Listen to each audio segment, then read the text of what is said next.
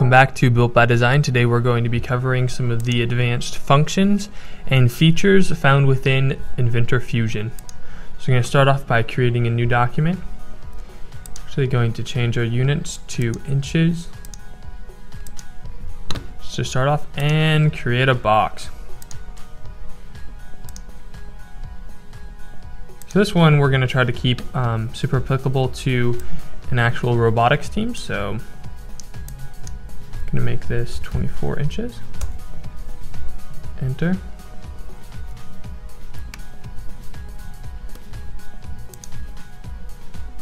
And create another box over here. 2 inch by 1 inch again.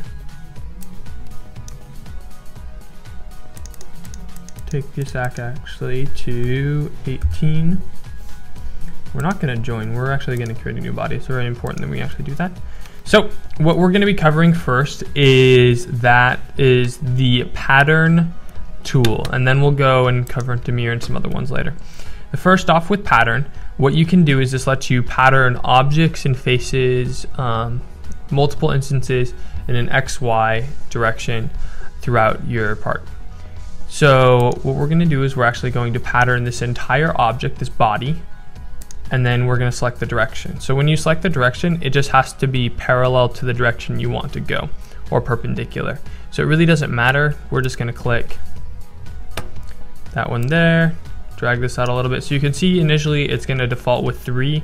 It's actually going to give us 3 if we move this way too, but we don't want that. So we're going to change our quantity this direction to 1.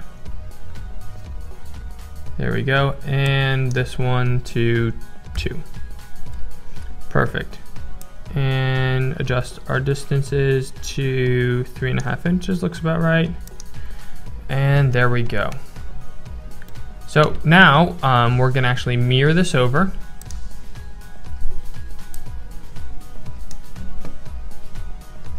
And with the mirror work plane, you can actually do this with work planes that you use to the construction planes, or you can do this with any face that is inside of the body or part that you're working on. Oh, there we go.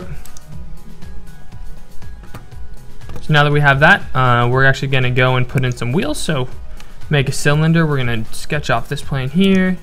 That looks about right in there. We're going to make these 4-inch wheels.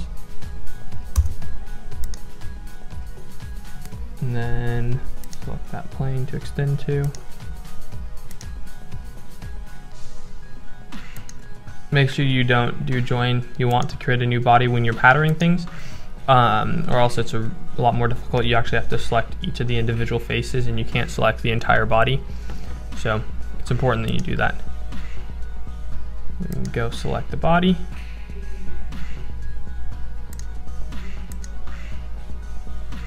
Select our direction that we want to move, drag it out, change this quantity to 1. Okay, there we go, we have half a robot.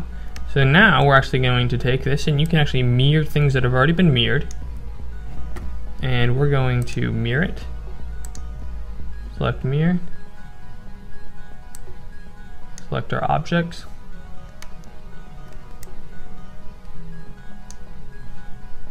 There you go, select mirror plane.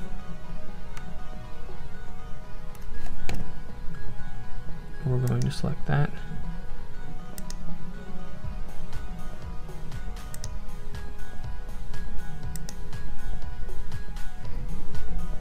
And okay. So there we have it.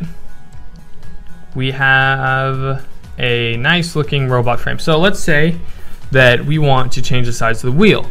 Well, as normally throughout Fusion, if you copy things over, for instance with sketches, if you go back and edit the sketch, it's actually not going to change the part that you already created.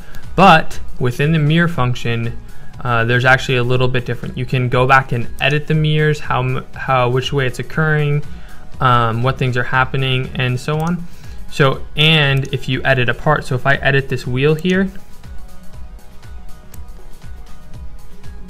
it's going to change the size of all the wheels in accordance to it. So we're going to make them 3-inch wheels, and as you see, all the rest of the wheels are all 3-inch wheels. So that's a cool thing, so that when you're changing size of holes and size of wheels and those kind of things, it's cool to mirror it or pattern it so that you're getting things that can have a little bit of associativity, is what we call it, with them.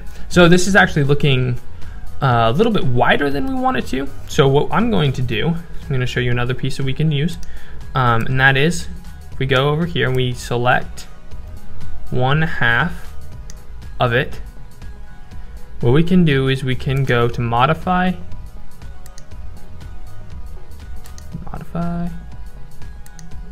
if it will let me, click tweak faces. So when we're doing tweak, we actually want to move, not tweak. There we go. And now we can drag and shrink the size of this frame. There we go, that looks better. So it makes it easy to be able to move things around and such. And it's important that you do it with move, because if you do it with modify faces, then you have to modify each individual face and so on and so forth. So now we're gonna go in and we're gonna show you some fillets. So let's say these corners are too pointy and you want to round them a little bit. You can use the fillet tool for that. What fillet does is it puts a rounded radius on edges and corners. So you can select multiple edges if you want them all to be the same. So that's actually what we're gonna do here. Go select the first front two.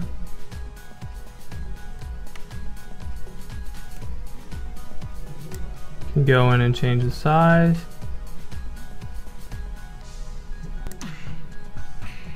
But once again, that this is mirrored, so you only do need to select 2 of the sides, because that will continue, that mirroring associativity will continue throughout the modeling process when you're working on those specific pieces. There we go. And that is advanced features and functions. Thanks for watching.